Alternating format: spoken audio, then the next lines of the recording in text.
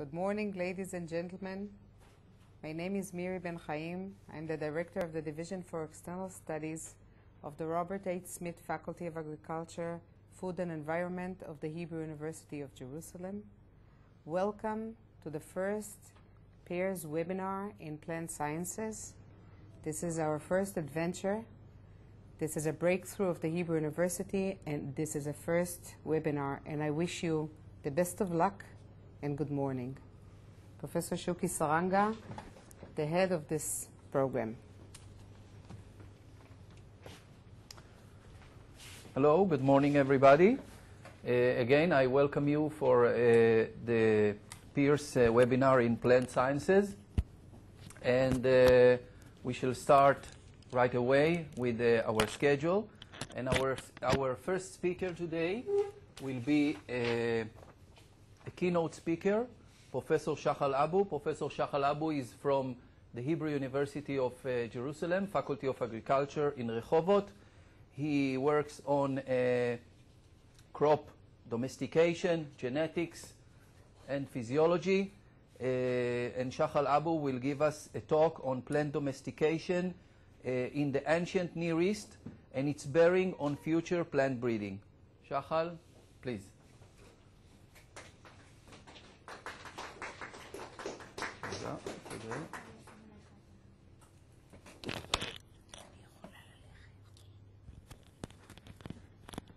בבקשה.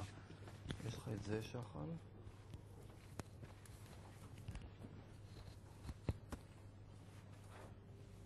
שחל, קדימה אחורה. קדימה אחורה. Okay. פוינטר. Thank you. Good morning. Thank you for the invitation to speak a little bit on my work. And I hope that by the end of the talk I will be able to convince you that indeed the two parts of the title are related, ancient processes and future. And first of all, before I forget, I would like to acknowledge most of the ideas and data that came out of this work were a result of interaction with many people, and here you see just few of them, students and colleagues, including the head of your program. The lecture will be divided into two. The first part, in the first part, I will talk a little bit about certain aspects of plant domestication in the ancient Near East. This is a very big topic, and we can spend a whole course and, in fact, a lifetime discussing it. So I will just give you one aspect of that topic, and the second part I will focus on chickpea adaptation, a test case of how can we study from ancient how can we use studies of ancient processes and in order to improve future prospects for plant breeding. Now, in the ancient Near East, it is, if you read the literature, you will find tables of this kind. This is just an example. And people refer to a group of crop plants as the founder crops. These are the most ancient crops that were domesticated by ancient people in the Near East. And these include two species of wheat, diploid wheat, which is today only a relic crop. It is not of a very, it is not of any economic importance except some traditional farming systems in the Balkans and Turkey. Emmer wheat, which is tetraploid wheat, or durum wheat, which is a major crop today. Barley, lentil, pea, chickpea, bitter vetch, which is a forage crop, and flax, which was the first fiber crop of the Near Eastern agriculture. The map of the Near East, physical map, you see this mountain area that stretch along the eastern part of the Mediterranean to present-day Turkey, Iraq, and Iran. And the geography actually creates a very distinct rain pattern. Most of the Near East, as you know, is desert, but that part, again, that mountain belt that I showed you earlier, is what we call, has a typical Mediterranean climate, which is basically 2 seasons. You know, 4 seasons is a piece of music by Vivaldi, but in the Near East we have only 2 seasons. A dry season, which is ending now, and a wet and cooler season, which will start sometime next month or sometimes even later. From December to February, we get 80% of our precipitation. And this stretch of area gets between 350, in some certain areas 800, and it creates what, again, in the literature is called the fertile crescent because of its shape. And in the center of that area, here, for instance, in eastern Turkey, this is how the landscape looks like. You get an oak pistachio woodland. Even 400 millimeters of rain can sustain perennial oak and pistachio trees and grasslands growing in between them. And this is the arena of the Near Eastern plant domestication. When we look in distribution maps of those species that I showed you on in the table earlier, we see that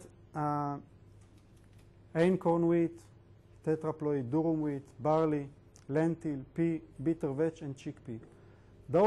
Those areas on the map depict the natural distribution range of the wild progenitors, where we can find the wild plants that were those that were used by ancient people to domesticate the plants. Interestingly enough, if you put all the maps in superposition, one on top of each other, you will see that only in this area you can find them all. For instance, you cannot find wild chickpea here. You cannot find einkorn wheat here. Okay? So only in that region we find all of them occurring in natural habitats. One among many interesting questions is, are there any similarities in the processes of domestication of all these groups? Okay? Some people refer, or let's say the common knowledge, the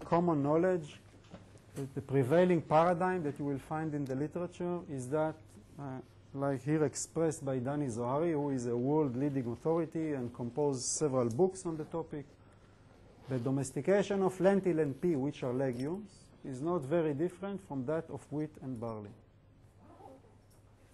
This is, as I said, the prevailing paradigm. And the rationale is that in both crop groups, both in the cereals and the legumes, part of the domestication process involved, for instance, loss of seed dormancy. The wild types have seed dormancy, while the domesticated plants do not. And similarly, wild plants have natural seed distribution mechanisms, like the spikes break down, shatter in the wild plants, and the pods of the legumes open, while in the domesticated plants this does not happen. We have indehiscent pods and non-brittle spikes. Now, this approach stresses the role of automatic selection by ancient men, and we will soon see why. If you look at that part of the abstract by Zohari, he says that the changes from the wild-type seed dispersal and wild-type dormancy to the domesticated phenotype are best explained by assuming that mutations causing loss of wild-type adaptations, these are those traits, are automatically selected for soon after people transferred the wild plants, the wild progenitors, into a system of planting and reaping. Just by the fact that man is planting and then takes a sickle and cuts the plants perpetually, year after year after year, through many generations, this will give advantage to the domesticated phenotypes, and therefore they will be selected just by the action of man. Now this is a focus on phenotypes, on traits that minimize yield losses. This is understandable, but to me it reads like a typical Western, productivity-oriented approach. Again, there is nothing wrong with it, but I will try to present an alternative which examines the differences rather than the similarities between these two crop groups, between the legumes and the cereals. And I think that by studying the differences, we can study more. Or again, build another brick in the building of, lay another brick in the building of knowledge. Now, the major biological differences that distinguish the legumes from their companion cereals are depicted in this table. In terms of population structure, in the wild, legume populations are patchy and thin, and cereal populations are massive and thick. And I will show examples. Plant stature.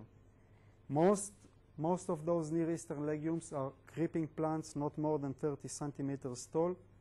The legumes are tall plants, sometimes reaching stature of more than 1.5 meters.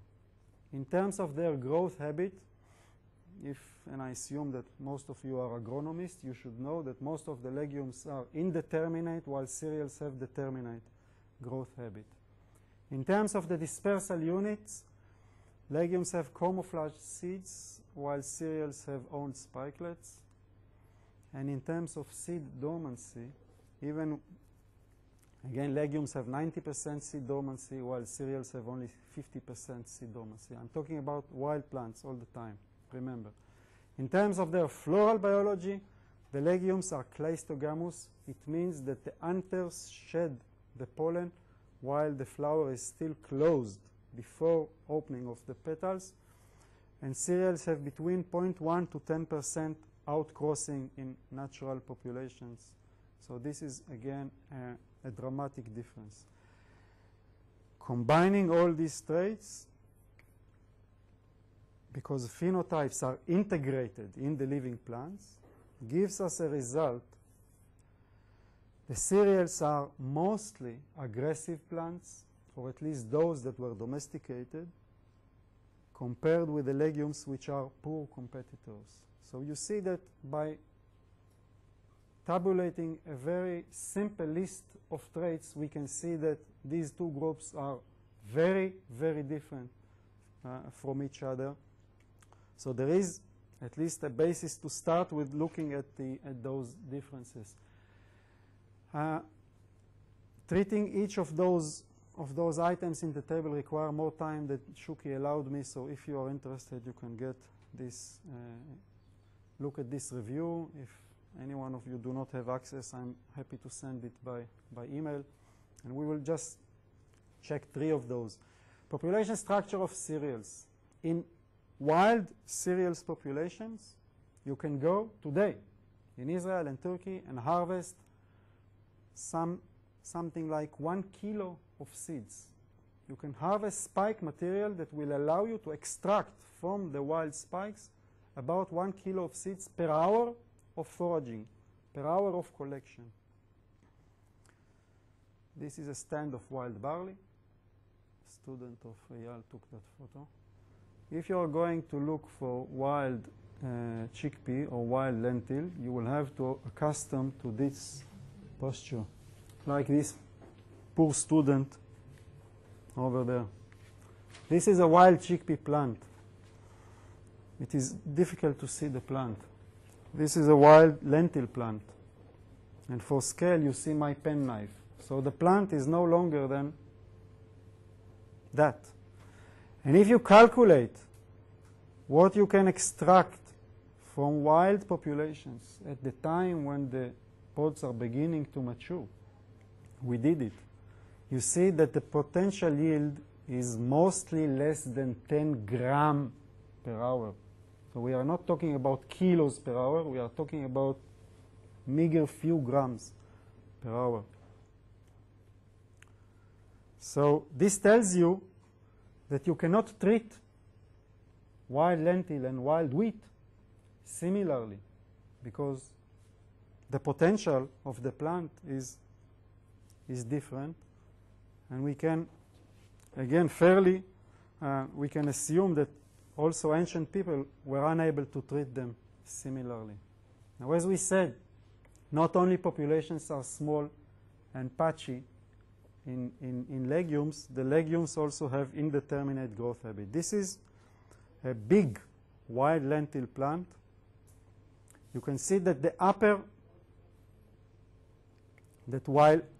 while in the upper internodes there are still flowers and immature pods, at the lower internodes there are pods that have already shattered their seeds. So at any one time when you visit a wild lentil or a wild chickpea population, you can only harvest a certain and rather small fraction of the total yield, okay, because of this indeterminate growth habit. If you compare this to what you see in cereals, the development and maturation are rather synchronous, and it is again a different picture. So if we come to the last point, the strong competitiveness of the cereals compared with the poor competitiveness of the legumes imply that sowing and tending of legume fields was imperative for securing reasonable yield, while this was not quite necessarily with the cereals. And again, this may have inspired the ancient development of agro-techniques for legumes, which was not necessary for cereals. An interim conclusion: in historical perspective, the different biological features of the legumes and the cereals require different treatments by the ancient farmers, and as a result, each crop group and even each crop in its own right had a different evolutionary trajectory under domestications, once people have decided to domesticate. This is evident from the present pattern of barley and wheat cropping systems. Wheat and barley and pea, for example, cover much larger area compared, for instance, with chickpea or lentil in present-day modern system. And now we go to the chickpea test case, and here, maybe in a delay, maybe I should have stated it earlier, but this is the rationale of the whole talk, of the whole approach of my work on this topic. The potential of every crop plant is by definition a function of its evolutionary history. Therefore, if we take such an approach, it may help us to understand the genetic basis of the yield limiting factors of the crop. And if we understand the yield limiting factors, this may open us new avenues, new ways to assist breeders in improving crop plants. If we look at this of this table again, and we should all remember that all those plants in the wild are cool season annuals. Cool season annuals in the Near East means that they germinate after the first autumn rains. In this area it is sometime in October and November, and by the late spring they mature and disperse their seeds and dry off. Similarly, the domesticated plants that were domesticated from these wild progenitors are all cool season annuals. Wheat is either a winter crop or an autumn sown crop. However, chickpea is a traditional spring crop in the Mediterranean region, which is entirely different from all the rest. How does it look like? If you travel in eastern Turkey in June, you will see that all the wild annuals in that oak pistachio woodland belt, they are all dry. You can see them here. However, a chickpea field is still green at that time of the year. This is no surprise because it is planted in the spring. So despite its origin as a cool season annual. In most of the traditional growing areas, chickpea is a post-rainy crop. It's a post-monsoon crop in India, in the Indian subcontinent, and a spring crop in the Mediterranean basin. Here, for instance, Aleppo in Syria, this is the rainfall pattern from September to May, and this is the temperature pattern, and traditional planting will be in March or even in April, at the end of the rainy season. Similarly, in India, planting is, for example, in Kanpur, in October, during the cooler time of the year, and after the end of the monsoon. Okay? So the crop, chickpea crop, grows on what we call residual soil moisture. But crops which rely on residual soil moisture have a limited potential yield. Why did ancient Near Eastern farmers give up the opportunity to grow chickpea during the rainy season, like they do for wheat and barley? The reason is very simple: a disease with the name of Ascochyta blight, which devastates the crop, and in the absence of chemical pesticides, this is the only way to avoid the disease, is to plant the crop after the rainy season. The life cycle of the pathogen includes both a sexual stage and an asexual stage, and in both cycles the formation of the spores, the ascospores or the pycnidiospores, is dependent on repeated rainstorms. So if you plant your chickpea crop after the rainy season, there is hardly any risk of blight, and this was an ancient way to avoid the risk of the disease. Low yield but stable, low yield but secured. So the pathogen spreads via rain splash, and as I said, the only way to avoid it is to plant it after the rainy season. But germination under domestication in March and April resulted in a unique adaptation profile. This unique adaptation profile as a spring crop allowed the adoption of chickpea from the Near East to the Indian subcontinent as a post-monsoon crop. Is it simple to convert a cool season annual into a spring sown annual? What did it take? Again, if we resort to this list, you will note, maybe you are aware of the fact that wheat and barley and also pea are known to have vernalization requirements, or at least in pea and barley there are winter types and spring types. Okay, this is the ancestral situation. Wild wheat, wild barley have vernalization requirements.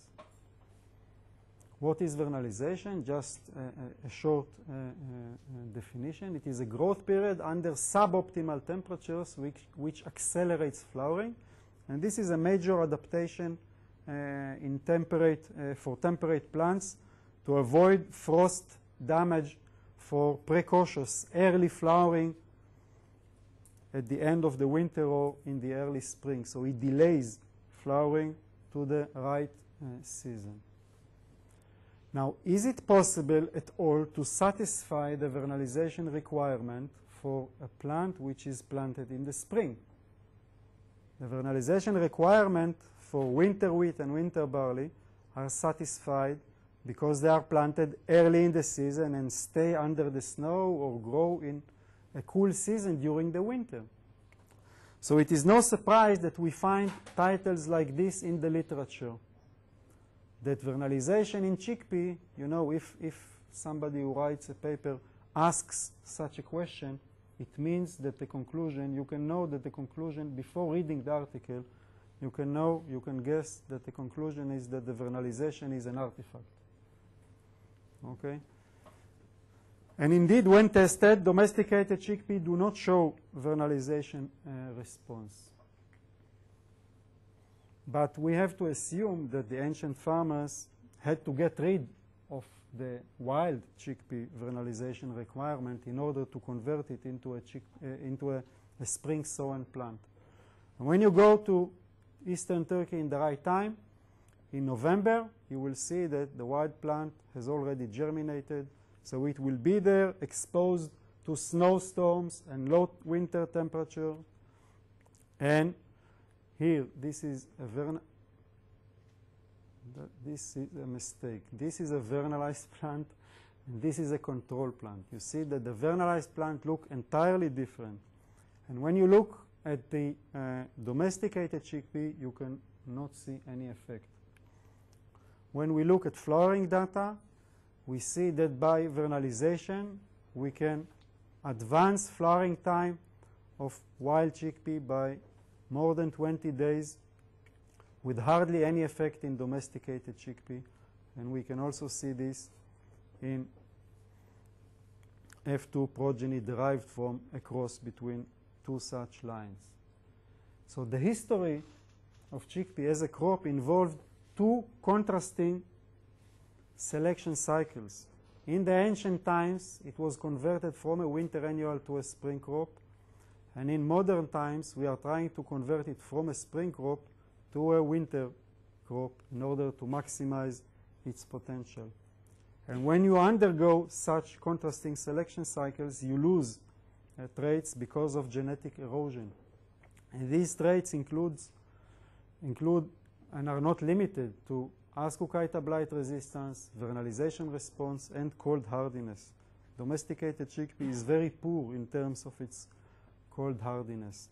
And those lost traits correspond fairly good to what what people write in the literature as the major limiting factors for chickpea production. So again, you see that the yield limiting factors are in fact very simply they mirror the evolutionary history of the plant. Now in the recent decades, chickpea is emerging as an important rotation crop in temperate growing regions in the United States and also in Canada, in the Great Plains. But in that area where they can plant winter wheat, they cannot plant winter chickpea because it is killed by the severe winter. They plant chickpea only as a spring rotation, and again, its yield is very limited. But I hope that I managed to convince you that in the wild, in its nature form, wild chickpea is exposed to sub-zero temperatures. So if we resort to this gene pool of the wild chickpea, we have at least a hope to improve the cold adaptation, and maybe by reincorporating vernalization requirement into modern high-yielding domesticated chickpea, we can convert it into a winter crop. And thank you for your attention.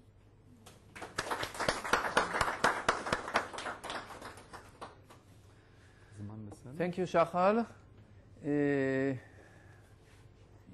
Yes, you're just on time. And we have some time for discussion. We will take questions from the audience first, if there are any.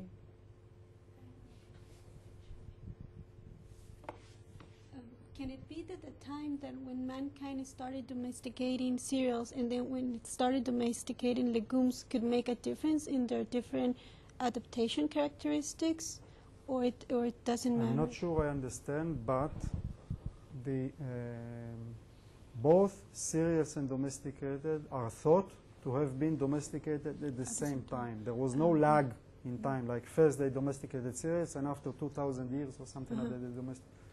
Again, the common knowledge is that they were domesticated together because they complement each other both from agronomic point of view and also from nutritional point of view. So we cannot think, or for me it is hard to think about a community that lives on wheat alone, and after 800 years say, hey, why don't we domesticate a few legumes to have hummus with pita, you know? It doesn't work like that. No, but maybe the other way. Let's say, since gathering legumes is very difficult, maybe they started growing legumes while the cereals were abundant out there in nature, so it was very easy to collect them? It is possible. There is even, I mean, some people even mentioned it in the literature just once, that maybe legumes were the first crops. But most people that deal with plant domesticated, they concentrate on cereals, so they don't give attention to this idea, to this notion. Is there an example for alleles coming from the wild that increase yield? In chickpea? No, in any crop. I don't know. Well, just a second.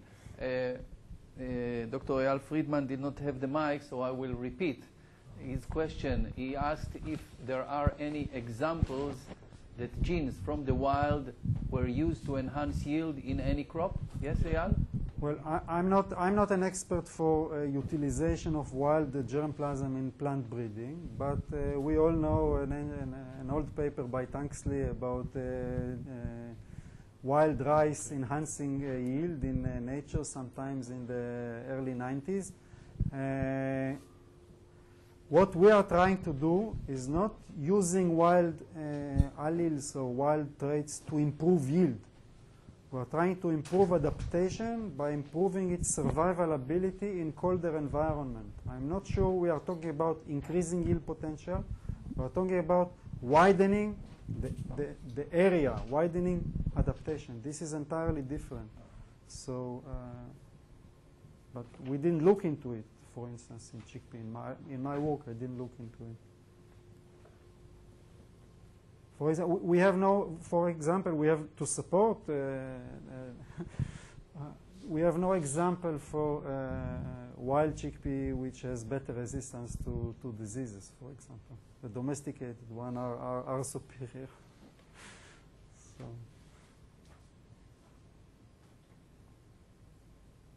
Other questions from the audience?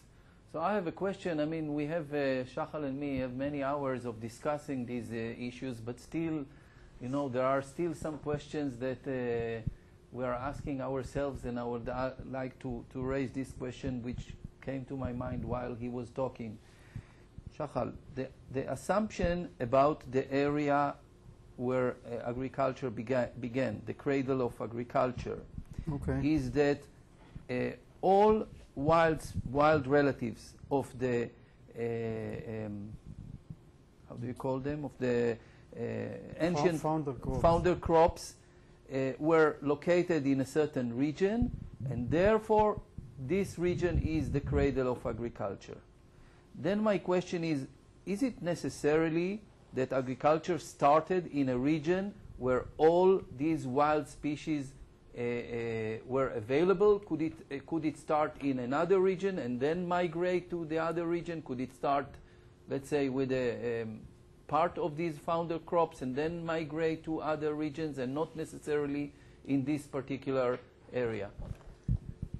In principle, yes. In principle, you are right. But if you look, I did not have time, and as I said, I was just focusing on certain issues in this talk. If you look at this map, the numbers here are the numbers of the numbers here stand for archaeological sites from which archaeobotanists have excavated the most ancient dated forms, finds of domesticated cereals, for example. It is very difficult to distinguish domesticated chickpea from wild chickpea in archaeological material because all we have are the seeds. But in wheat and barley, we have the remains of the spikes. And if the spikes are not broken, it means that they are non-shattering, and it means, or the assumption is that they are domesticated.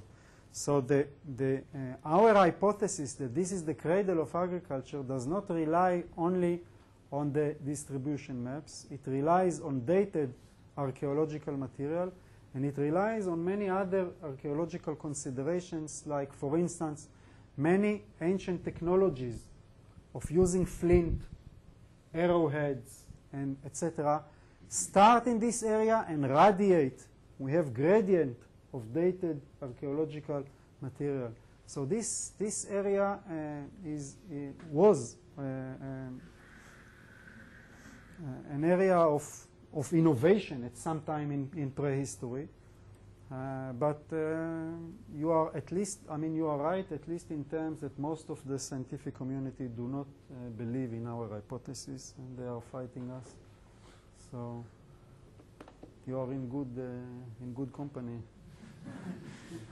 Most people think otherwise. I'll give you simple argument. You know, some people say that here, because you have wild wheat and domesticated wheat, it was impossible to domesticate because the wild plants always were pollinating the domesticated crops. So there was introgression of the wild type alleles. So people could not have isolated, because of the introgression pressure, could not have isolated the domesticated forms. So what is the conclusion? If you take this argument in full scale, what is the conclusion? The conclusion is that you could have domesticated only in Europe, west of the Balkan.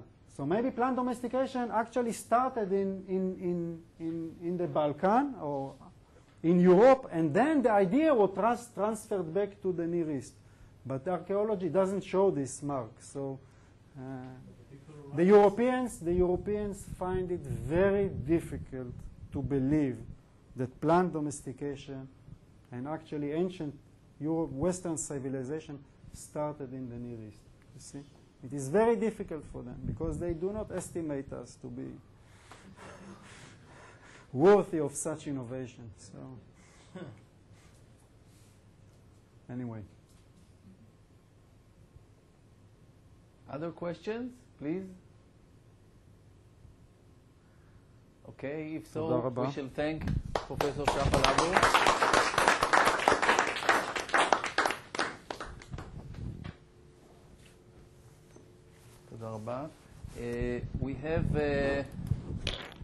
We have something like 8 minutes for to start the next presentation.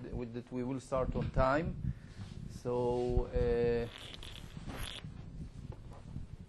we will wait a few minutes here.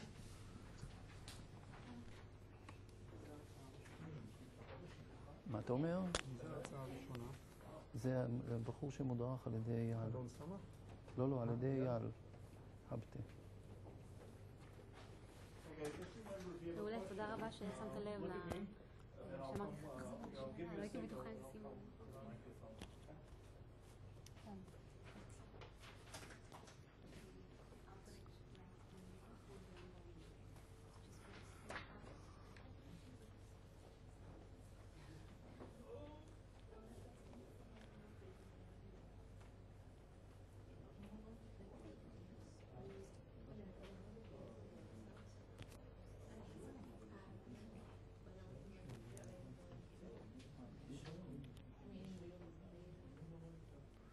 זה מופיע אצלך כרגע?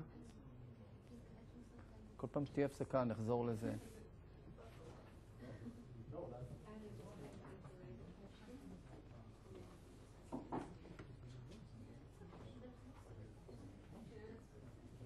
Six minutes, Habte.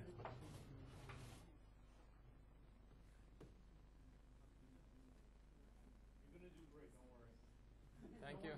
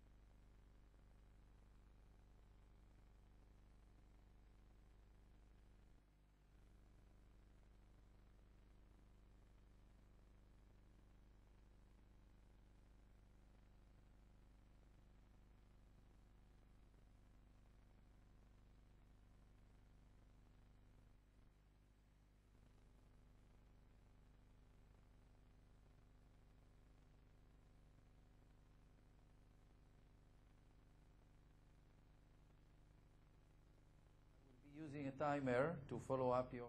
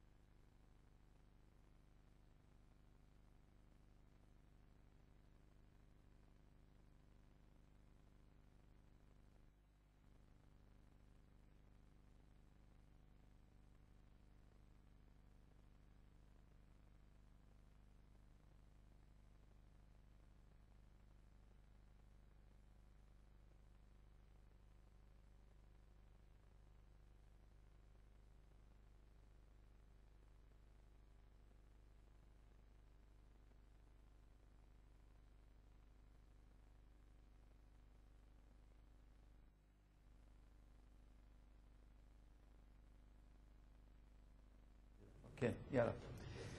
Okay. So,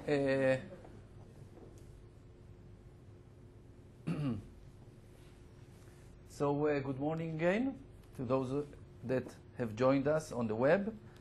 We will continue now with the student presentation, and the first one will be Habte Nida from Ethiopia. Habte graduated with the Bachelor of Science degree in Plant Sciences from University of Hawassa in Ethiopia. He has been working as an assistant researcher in Werer Agricultural Research Center, which belongs to the Ethiopian Institute of Agricultural Research, and he was there involved in areas of crop improvement. And Habte will give us a talk on the investigation of genetic loci involved in reproductive heterosis in sorghum bicolor. Habte, please.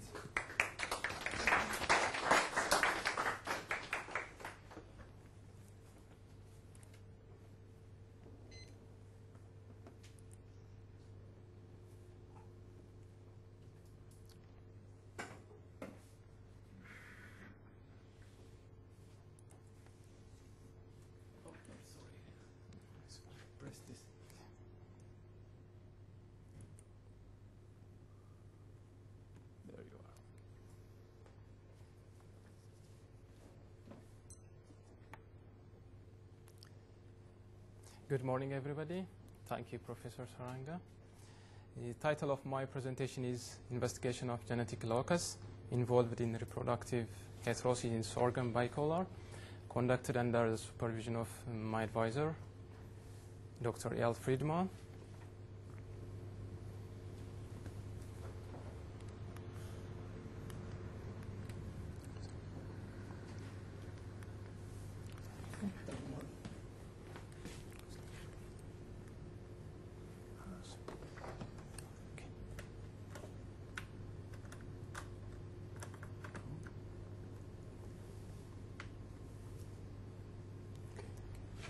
Will work now.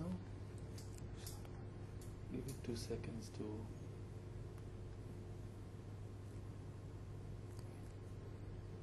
Okay. Thank you. It's yours. Sorry. So again, the title of presentation is displayed here, Investigation of Genetic Locus Involved in Reproductive Heterosis in Sorghum Bicolor. So to define heterosis or hybrid vigor, it is the phenotypic superiority of a hybrid over its inbred parents. Here this picture shows that this picture was taken from our experiment this season. So this the plant in the middle is a hybrid, and this one is one of the parent and the other parent. So you see here clearly the variation between these three genotypes. So the question behind this one is so far there is no answer for this. I mean, the genetic mechanism behind this phenomena is not known. So there are models of heterosis still currently used. So the first model is the dominance model, in which recessive alleles are different loci complemented in the hybrid. So in the illustration here you see you have a recessive small a and small b coming from or inherited from two parents, P1 and P2, and you have also a dominant favorable allele B, capital B and capital A coming from P1 and P2. So in the hybrid, the two recessive deleterious alleles will be complemented by the two dominant alleles. So this is the hypothesis supporting the dominance, and it was developed in 1808 by Davenport. The other hypothesis opposing this idea is that you have here the illustration here. You have a homozygous situation in both parents in one of the chromosomes from P1 and P2, but you have a different allele combination. So you have here B asterisk and B asterisk in one of the parent, but B in the other parent. So this is assuming that there is no dominant relationship between the two. That means between B asterisk and B. So in this case, you will have intra-locus interactions. That means interaction between the two locus. So in this case, you will have superiority of the hybrid over its both of its homozygotes. And this idea was independently developed in 1808 by Shahal and East. Another is a kind of genetic intermediate between the two. So the pseudo over dominance refers, you have here the illustration that there is tightly linked dominant alleles with recessive deleterious alleles in both parents. So these are tightly linked in repulsion or in transarrangement. So in the hybrid, they appear to be like an overdominant mode of inheritance, and you will have advantage from this combination. But truly, this is the dominant case. So these are two of these are the major models of heterosis known so far, and this is a genetic intermediate, but truly is a dominant one.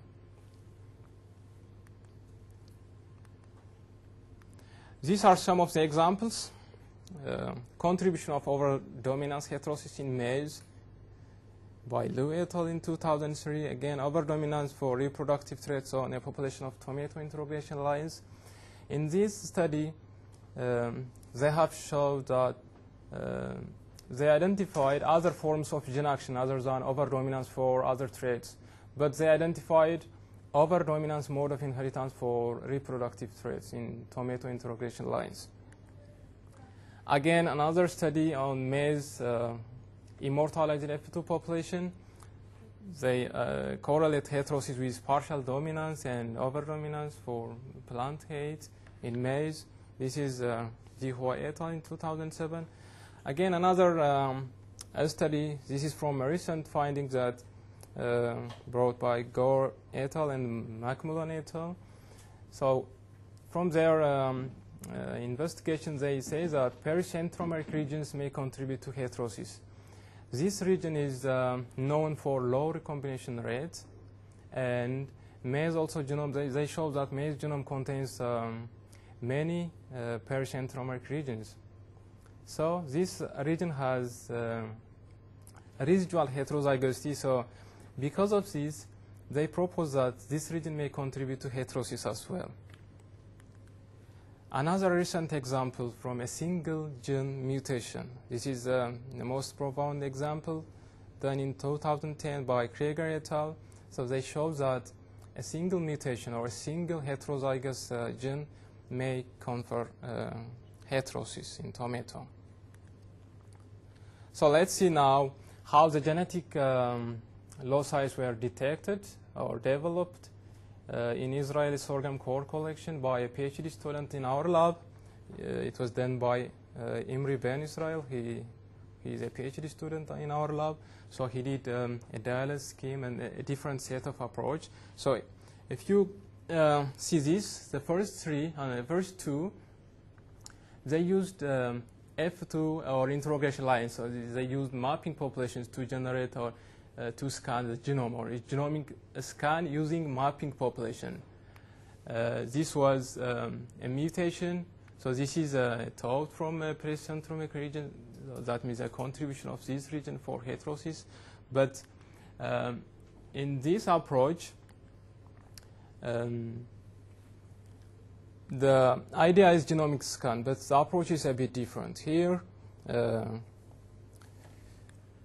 you have, initially there were about 200 sorghum collections, which represent sorghum from throughout the world. So they were studied for polymorphism using 51 SSR markers. Then 20 founder lines were selected based on their diversity and relatedness. You have here founder line 1, 2, up to 20. So these are selected based on their diversity and also relatedness. Then after that, they were crossed in a diallel scheme. Here you have the hybrids 1 and 2. For instance, you have hybrid between 1 and 2, so you will have a hybrid here with a heterozygous situation, one chromosome coming from one of the parent or one of founder line, and the other from other founder line. So you will have here heterozygosity, or in some cases you may have homozygous locus. In some cases you will have heterozygous locus. So this is continuing up to hybrid 1920, so all diallel scheme. Then after crossing this, over-dominant heterosis was calculated using this formula.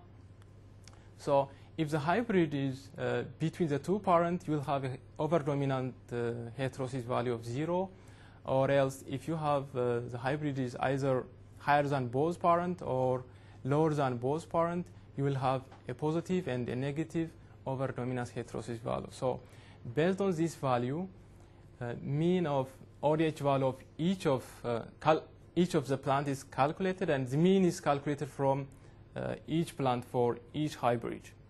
So after that, a genomic scan and association of over-dominance heterosis with heterozygosity has been conducted. Here you see that if you see locus X, you will have individuals. These dots represent each of the hybrids. So you will have this hybrid containing the heterozygous locus, where having the high ODH value. This is in a y-axis is the level of heterosis, and you have here the homozygotes and heterozygotes. So in locus X, you see that the heterozygotes with this allelic combination were significantly higher and strongly associated with the level of over-dominance heterosis. So this was the approach to develop heterotic locus. In other locus, in locus Y, more or less you see very uniform level of heterosis between the heterozygotes. So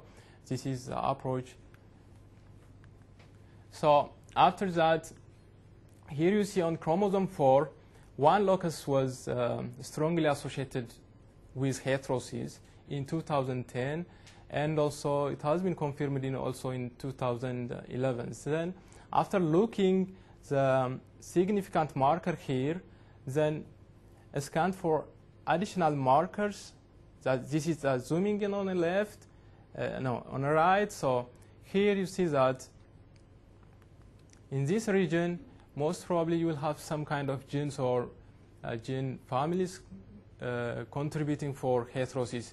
So you see here on chromosome 4, in 2010, it was significant. One of the markers was significant. Then looking for additional marker, additional significant marker was identified in 2010 also. So therefore, in this region, there is some kind of gene mediating heterosis. So our assumption was to test this marker. So this marker was the marker that I tested in F2 population. This was in F1. So the objective or the hypothesis was this marker should behave as heterotic in F2 population as well. If it is heterotic in F1, it has to be heterotic in F2 as well. So we have to see the contribution also. So the objective was to verify this heterotic locus in F2 population. and also with specific objectives of developing genetic markers, defining HTTL for genotyping, genetic analysis of parental lines and derived F2 populations, analyze genotype, phenotype of selected markers, as well as a separate study we did a study of to characterize and define sorghum panicle development. So 240 F2 population of each of the crops were planted in rows along with their parental line and their hybrids. And planting was arranged in 3 blocks, each of the blocks containing about 1/3 of the populations, and randomly spread 3 replicates of parental lines and F1 hybrids. So out of this, DNA extract from F2 parent and F1 hybrids using standard method, and a total of 204 and 147 F2 plants were genotyped for the candidate locus. And out of these, 170 and 146 of the genotyped F2 plants were considered for genotyping and for further analysis. Some plants were discarded due to poor establishment in the experimental site. So the methodology used to genotype the marker was, here you see relatively a new approach. It was originally supposed to be separated on a high resolution MELT analysis. Here you see this is a relative level of fluorescence here on a y-axis and melting temperature. So whenever you have a different amplicon, you will have a different pattern of melting curve. So this was supposed to be, I mean, our genotype were supposed to be separated on a high resolution MELT analysis, but we couldn't get consistent and reliable result from this one, so we used gel to separate the amplicon. So it does pretty well. Here you see the 2 homozygotes. This is parental 1 and parental 1, and the 2 are parental 2. That means look like the other 2 parents, and this is a hybrid. So it was separated on a high percentage gel. Data on plant height, stem diameter, fresh leaf weight and stem weight, as well as other traits measured as an agronomic trait. And on panicle also, dry panicle weight was measured after oven drying for 2 days at 70 degrees, and also panicle length measured from the same panicle. Beyond this, we go into detail of the panicle architecture, like primary branch number, primary branch length, secondary and tertiary branch number, 100 seed weights. This is because there is extensive branching nature in sorghum, and to see which of the inflorescence characteristics or sorghum architecture is contributing for yield, as well as to see the multiplicative effect of the different traits coming from the different parent. So we did a dissection experiment on this also. So here you see the sorghum panicle. We have here the primary branch. These are the primary branch. Then in bottom third, in the long branch zone, according to Brown et al., we selected two primary branches randomly. Then from each of these 2, we calculated secondary and tertiary branch, as well as tertiary and secondary branch, as well as we measured the length of the 2 branches. Then finally, mean of the 2 branches were used to characterize each of the panicles. And also, finally, the panicle was traced to determine 100 seed weight as well. On a different experiment to see the shoot apex development of sorghum, we did another experiment. Here we see starting around 28 days after sowing, there was a transition from vegetative to reproductive structure. Here you see the picture, a dome-shaped apex growing. So after that, we sampled 4 plants every 4 days from 2 embryo lines, so 2 founder lines. So here you see developing sorghum panicles and measuring it with a specified scale, and later we analyze it for the length of the apex.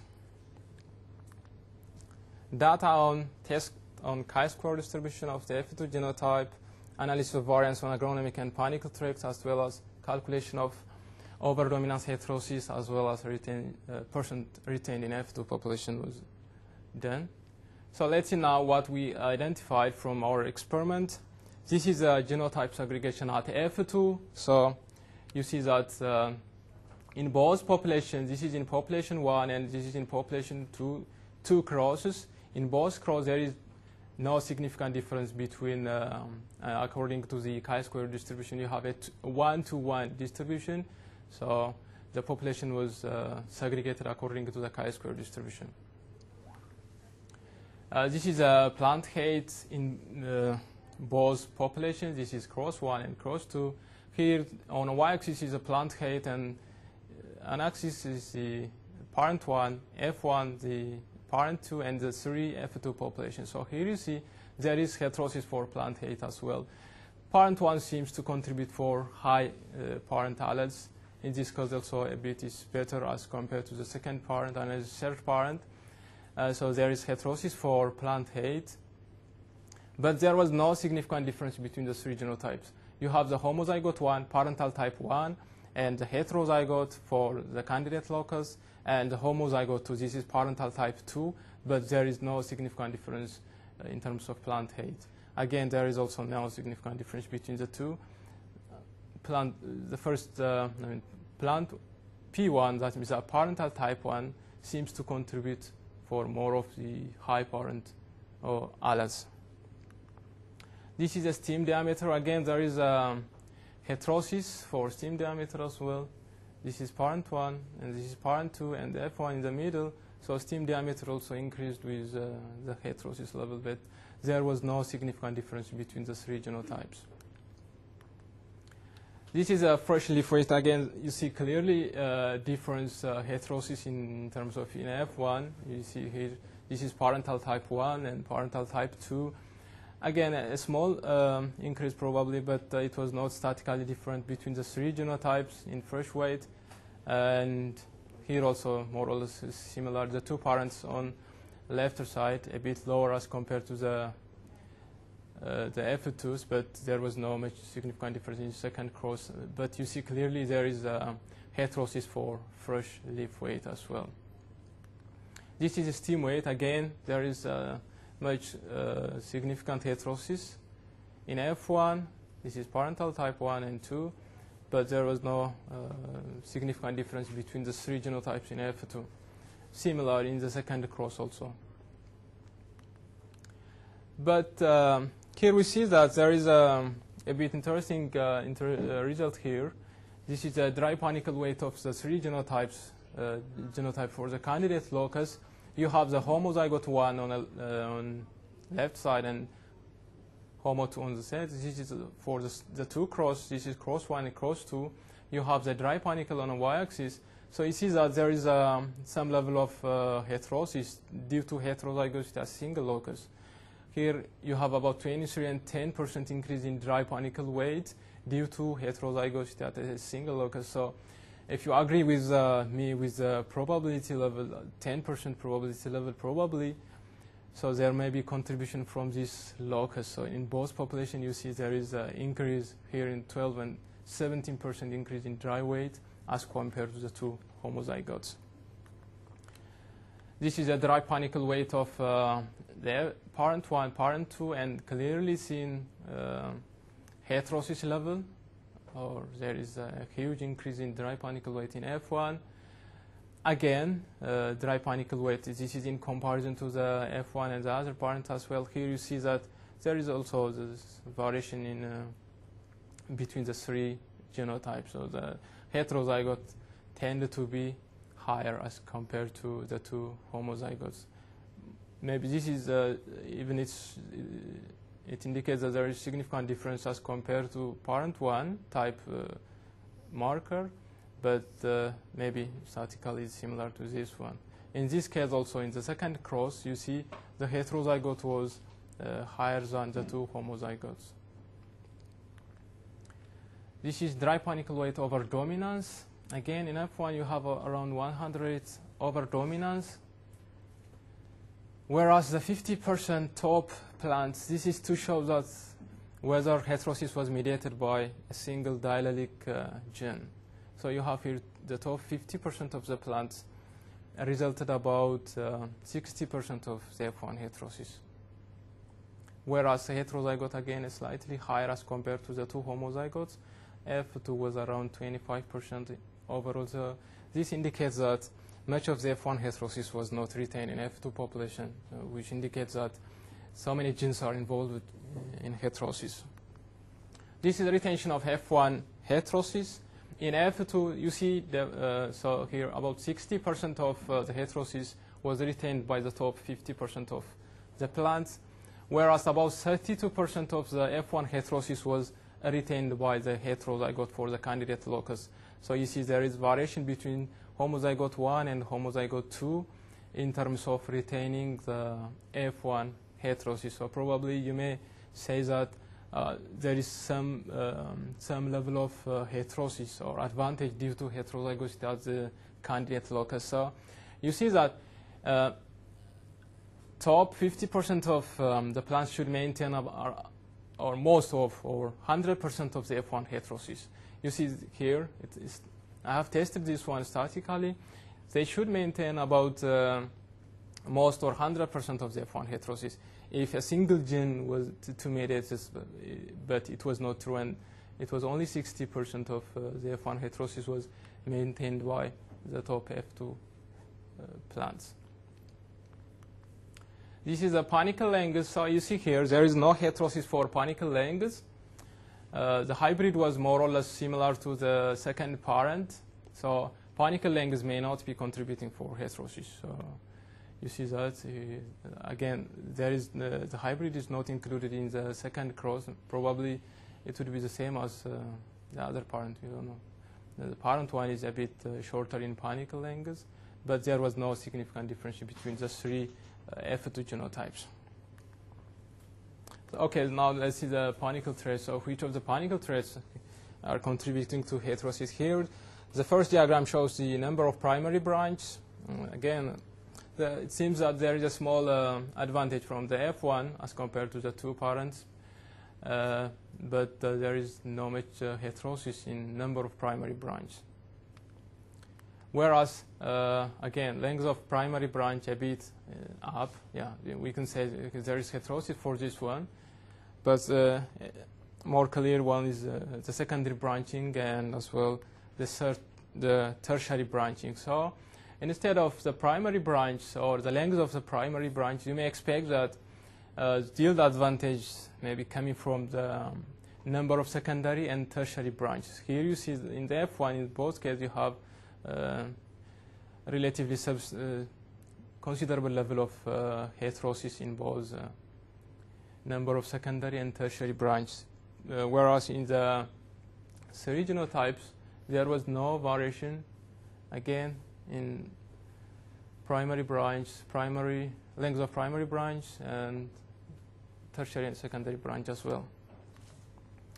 So the question is why most of the F1 heterosis was not maintained in F2 population, or it was partially maintained in F2 population. So the first reason maybe is recombination. That means the candidate marker was not strongly associated with genes governing the heterosis, or there may be interlocus interaction here.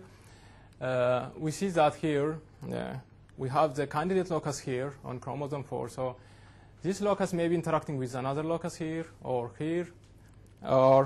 maybe it may be interacting with on the same chromosome with another locus. So another suggestion to see is to analyze maybe interaction between locus for this candidate marker. On a separate study, we have identified this the panicle ontogeny of two sorghum inbreds. So around 31 and 38 days after sowing, the two inbred lines were in reproductive phase already. And here you see the branching starting shortly after the transition from vegetative to reproductive phase.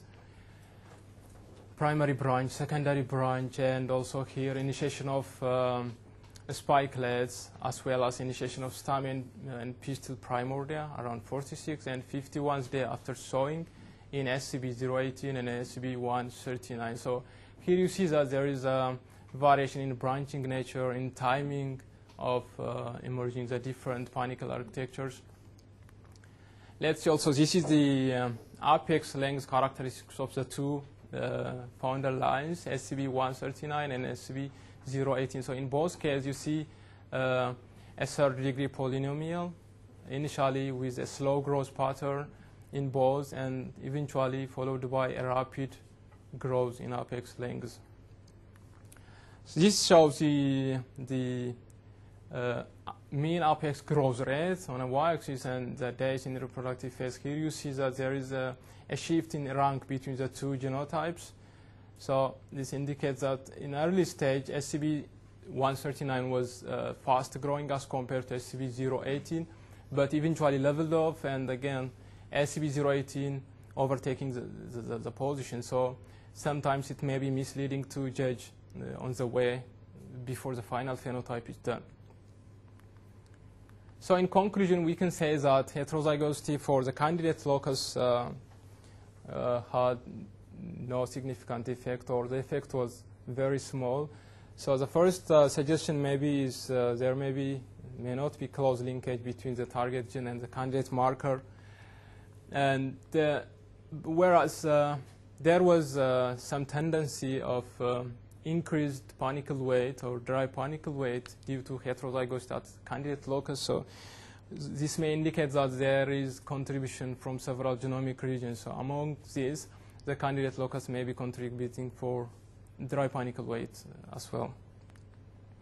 So F2 population retained about 25% of the F1 heterosis, whereas the top 50% of F2 and the heterozygotes retained around 60 and 32% of the F1 heterosis, respectively, which indicates that several genes are involved with mediating the heterosis in F1.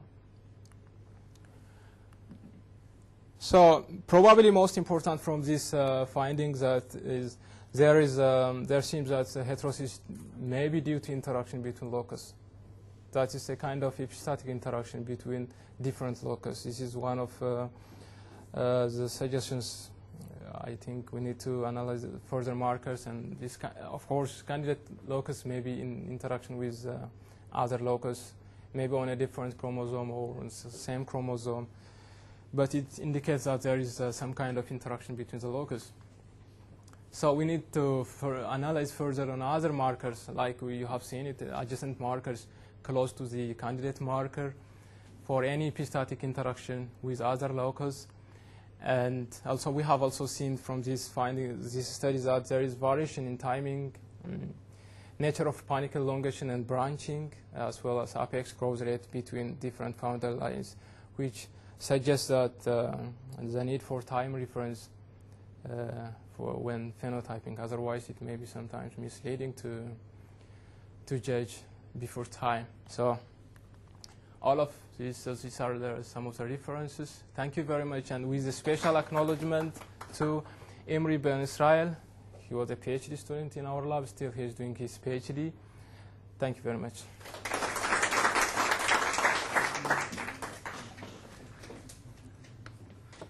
Thank you, Habte, for giving this nice presentation and completing it just on time. We have some time for questions, please.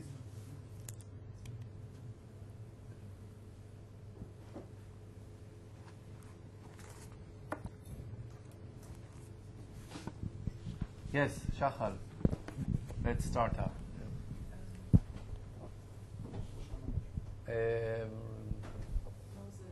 Microphone? Oh, Moses. Oh, I'm sorry. Yes, please, Moses. Yeah, Habte. I would like to know the source of your parental lines and then the features of the parental lines that motivated you to select those lines and to study it in this your project. Thank you. Okay, thank you, Nana. So the source of my parental lines were Israeli core sorghum collection. There were a total of about 200 sorghum collections, which represent all over the world. Then these were also, some of the collections were retrieved from Israeli Gene Bank. So out of these 200 sorghum collections, 20 founder lines were identified based on their heterozygous, based on their diversity and relatedness after studying for polymorphism using about 51 SSR markers. So these founder lines supposed to be representing most of the sorghum genome. We can say about 200 sorghum collections. So, so this is the source of the parental lines I used in this experiment.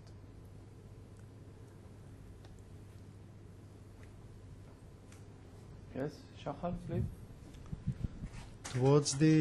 Towards the end of your talk, you presented data on the apex elongation, dynamics of the two parental lines, and you showed that there is a switch in the grading between the two parents. Yes. Yeah. Do you know, or is anybody in the laboratory trying to do this kind of analysis also on the F2 population? Maybe this will help to explain part of the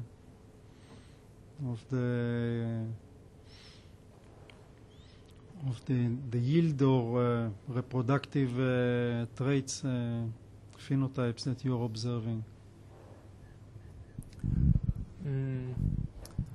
This is not tested in F2 population, but this was basically this experiment was done to compare the inbreed lines or the founder lines against their hybrid. We were including the hybrid as well, but we only presented the two founder lines. The hybrid is missing because we couldn't verify that it was a true hybrid.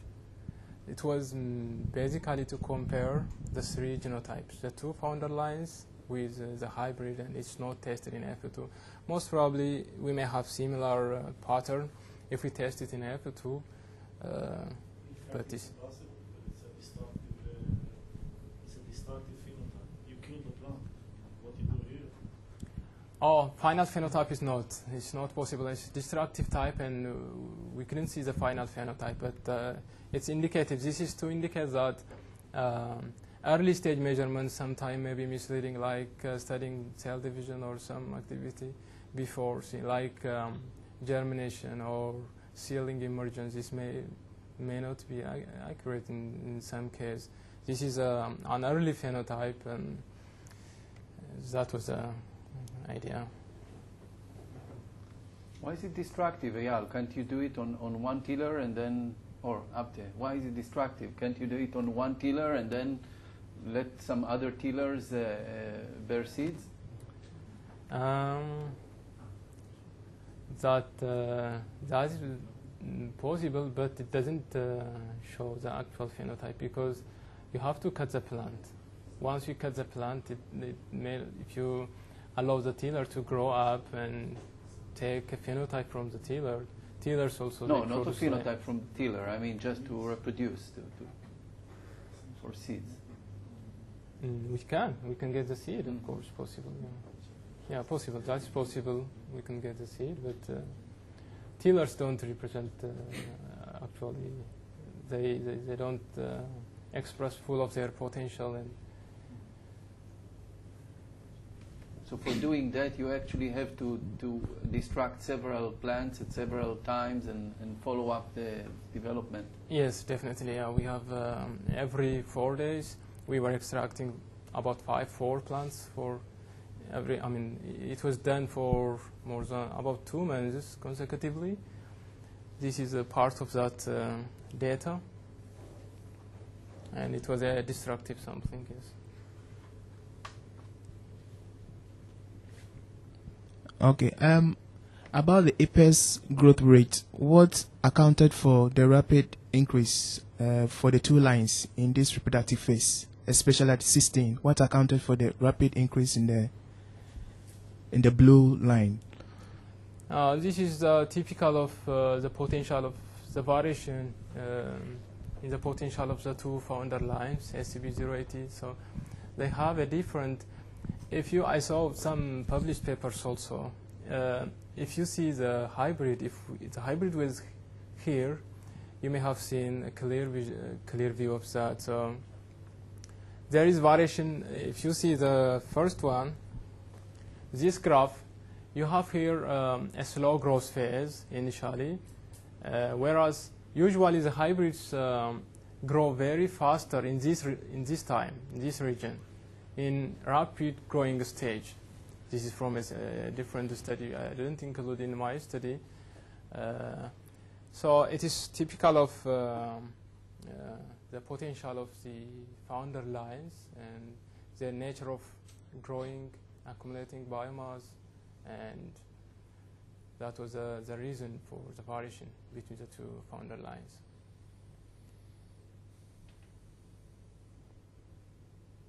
I have another question, Habte. You were trying to investigate the effect of a specific locus on heterosis. Are you aware of other examples where a single locus have such a profound effect on heterosis to be defined as a major locus of heterotic effect? Yes, yeah, there have been few examples like in a study by Krieger et al. Actually it was from a mutation, but a single gene mutation in a single locus resulted about 60% yield advantage in tomato. This has been published recently in 2010, so it's possible to get a high level of heterosis from a single gene, a single locus. That has been demonstrated, but we can ask how much is the probability from a natural population. How can we get that mutation in natural population, or how? The approach is a bit different, but it seems improbable to find in other crops also. But it's definitely possible to get a high level of heterosis from a single gene also.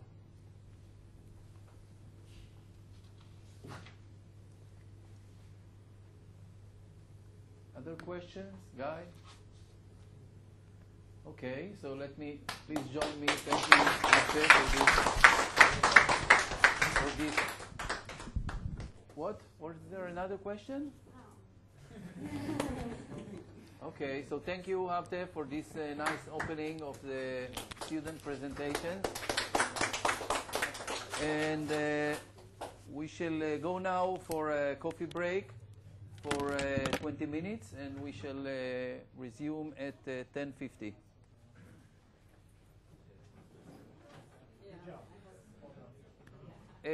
The last students that still have their updated presentations,